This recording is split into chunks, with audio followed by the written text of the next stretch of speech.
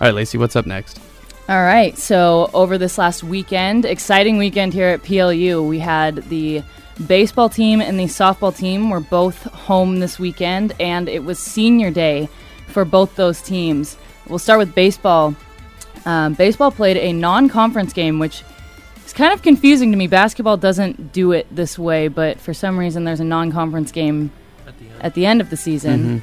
Anyways, they played California Lutheran, who was, at the time coming into the series, nationally ranked. They were 12th in the nation.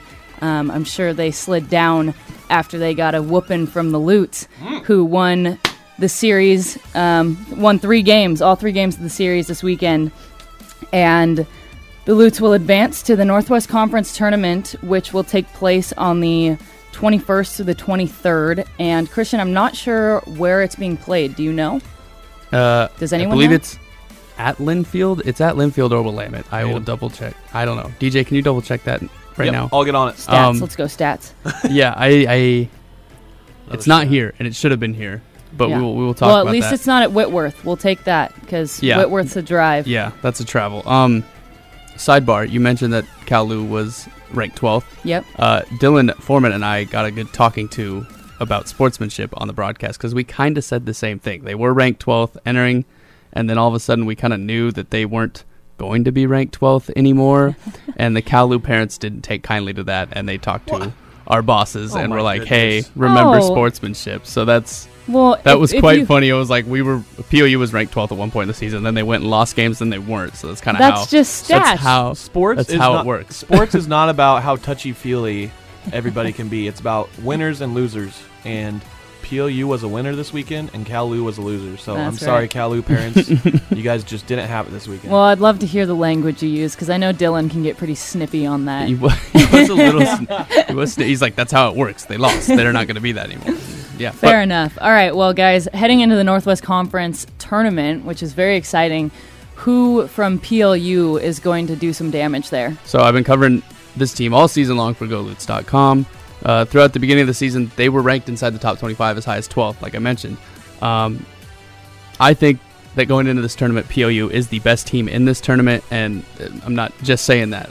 Offensively, they have 6 players batting above 300 on the year. They have 6 players with multiple home runs. The lowest on-base percentage of the people who get regular playing time is 265.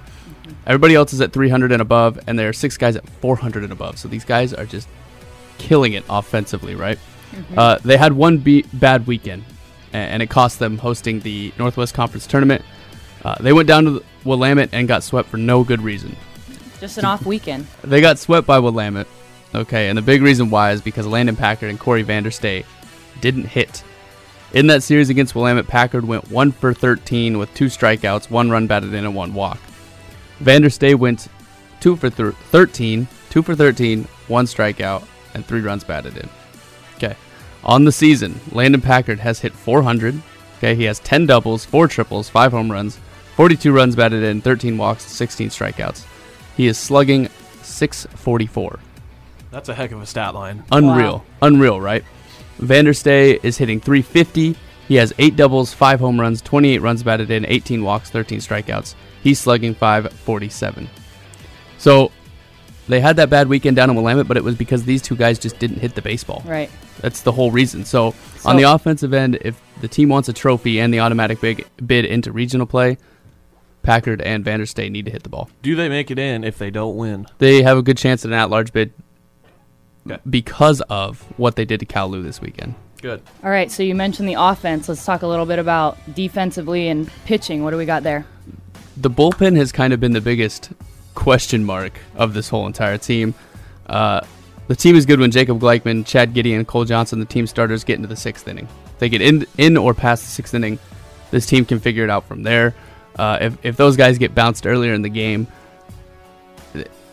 it's up in the air. It's a real question mark. If the starting pitchers throw strikes and pitch to contacts to get out and go deep in games, this team should be fine. Be fine. Yes. Sweet. Well, we're excited to keep up with them. Christian, is there any news going on for you? I mean, they won't be at PLU, so I know you're bummed you're not working. But I will be working. I'll be at the Northwest tournament for golf, inputting scores. Okay. Ooh. Well, and writing recaps. And where can we catch the Northwest Golf Tournament? I'll tell you when I know. Okay. Sweet. Right. There's lots of exciting stuff going on here at PLU. Correct me if I'm wrong, I'm pretty sure all spring sports teams are going into postseason of some sort. That is impressive.